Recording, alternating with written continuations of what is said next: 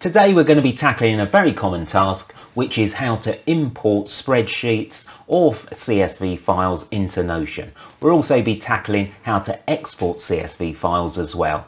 It's quite easy once you get the hang of it, so let's jump on the computer and get started. I want to import this sample client data into my Notion database. As you can see, we've got these columns, which I'll just put in bold so you can see them. Now, this was originally a spreadsheet, an Excel spreadsheet, which I've now saved as a CSV file. And that's the first thing you need to do, is make sure you have a CSV file. Same if you have a Google Sheets, just save it as a CSV. And this particular data, we've got the client name, there's the date that they started with us, a monthly fee, so this is a currency column, and then what services we're providing, a contact name and phone number. So let's see how Notion import deals with this data.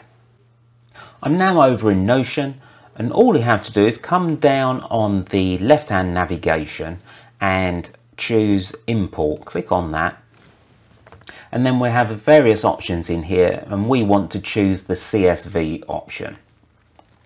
Then we'll navigate to our data and click on open, and then it normally imports it fairly quickly. That's done it quite quickly, and we've now got a completely new database here, which is at the top, and there's all our imported data. Now you can do all the normal things now, so you can add an icon if you wished and change that if you want to. But one thing that I like to do is check how all of the data has been imported. So the default for each of these columns or properties is for text. So let's just check on our dates, and if you just click on edit property, we can see this data type, the type for this property has been put as date, so it's actually changed that to date, so it's recognized that. And then we've got some options here. You can keep it as the full date, or you can change it to any of these other options if you like a shorter date. I quite like to keep it as the long date. Now we have the monthly fee, and you can see, let's just click on this, edit property, and it is recognized it as a number and as the currency. You'll see that it's also put the 2 decimals in here, which Notion does with all currencies. Now we come along to the service provided. Let's have a quick look at the property here. Now this has been saved as the default as text. Now you might want to change this, so I'm going to actually change that to multi-select. And then if I'm adding any additional clients by hand, then I can just choose from a list. These have all been added as individual options now. The one thing that I'd maybe do is come along and add some colors in here, just so that it's easy to identify each of them. So maybe, let's say, social media management, we might want as green. So you could go through those and add colors if you wish. The contact name, the property of that is text, which is fine, and phone, that's also text. You might want to change that to phone here, not a huge difference. And then notes will be text as well. So that's imported our information quite successfully. What if you want to import data into an existing database rather than create a new one?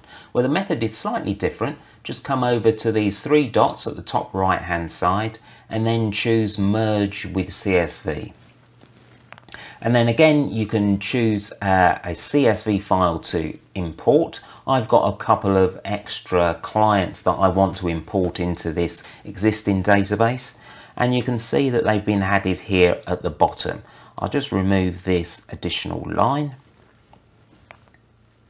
Now all of this data has been successfully imported, all apart from this blank box here for the service provided. And the reason for that is that we chose to have a multi-select here, However, the data on the CSV import file was Google Ads Management, which doesn't match up with one of the options in the multi-select. So it's actually just left it blank. So that's worth knowing, that it won't actually create a new option.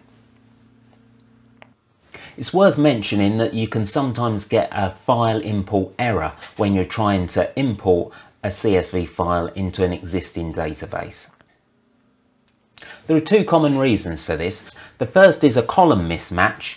Now, in your file that you're importing, at least one of the columns needs to match the name of the columns in the existing database that you have. The second reason is a file type error. Now, you have to ensure that you're importing a CSV file, which is comma separated values. So now let's have a look at how to export data from Notion to a CSV file. To do this, just come over to the three dots again at the top right, and then we're going to choose Export. And then actually here, while we're here, we're going to choose Markdown and CSV, but just so you know the other options available, you can export as a PDF or HTML file. So we're going to stick to CSV. Now we've got the choice of current view or a default view. We're going to stick to the current view here, which is this data. And then you can choose to download everything or not have any attached files or images. Now you have the option to turn on subpages, and that is every entry in this database is its own page. So if you want to include all the data on those pages, you would click this on, and then all you have to do is choose Export. I can then locate my downloaded file, which will be in a zipped format, and then open it. And then you can see we've got all of our data that we had in our Notion database.